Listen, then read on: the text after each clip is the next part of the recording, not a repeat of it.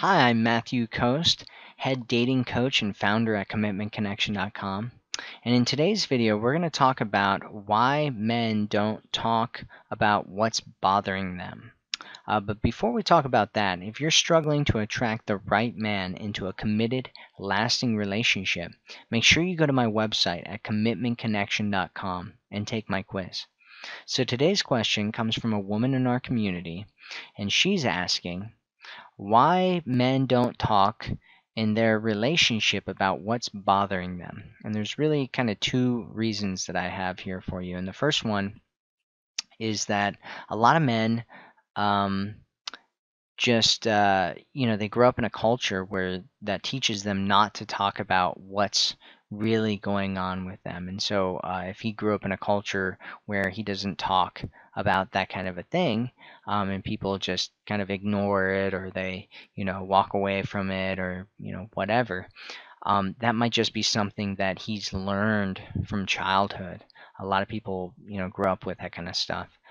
And another reason is that actually, I think I've got three reasons here. And the second reason is if he gets upset or freaks out, or if you get upset and freak out or argue with him about things that he brings up, or you get worried about things, he may not end up bringing things up to you.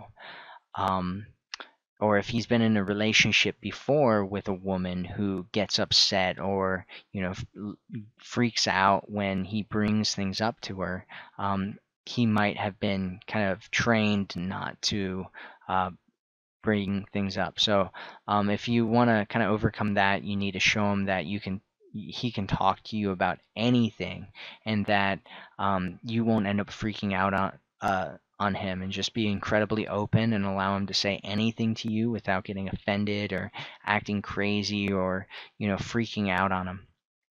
And then the last one that I have here is, sometimes men just need to process things, and things will happen, and they're just like, hey, we feel like we just need to go away and just spend some time away. It doesn't mean things are bad, doesn't mean things are bad between two people in the relationship. It's just that men need to process things, especially when it's emotional. A lot of times they just need to go off and just be by themselves for a little bit, go into their man cave, or whatever they go into, and just takes some time to process things. And you shouldn't take that personally ever, because it's not about you. So that's it for this video. If you want more information about what's stopping you from attracting Mr. Right into a committed, lasting relationship, make sure you go to my website at CommitmentConnection.com and take my quiz. I'm Matthew Coast, and I'll speak with you again soon.